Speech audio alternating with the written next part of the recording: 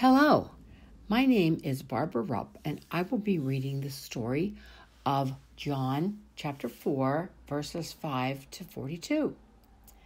Jesus kicked the dust from his sandals. He plopped down on the edge of a well in Samaria.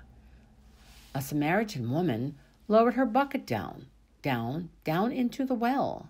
Then she pulled it up, filled with water. She poured the water into a jar. Jesus shielded his eyes from the hot sun. "Please give me a drink," he said to the woman. The woman jumped and gasped in surprise. Jewish people didn't talk to Samaritans. Jewish people didn't like Samaritans. "Why would you ask me for water?" she asked. "I'm a Samaritan. It's very hot, and I've walked a long way. I'm thirsty," Jesus replied. Jesus touched the jar full of water.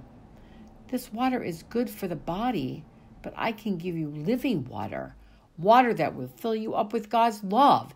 You will never be thirsty again." "But you don't even have a bucket," the woman replied. "How are you going to get it?" "I am the living water," Jesus said. Jesus told the woman all he knew about her. He told her details she didn't expect a stranger to know. "Who knows all about you?" "I don't understand how you know these things," she said, "but I do know the Messiah is coming." "That's me," Jesus exclaimed. "I am the Messiah." The woman's eyes grew wide with amazement. She raced to tell the people in her town. Running through the streets, she shouted, "Come and see." Many people followed the woman to meet Jesus.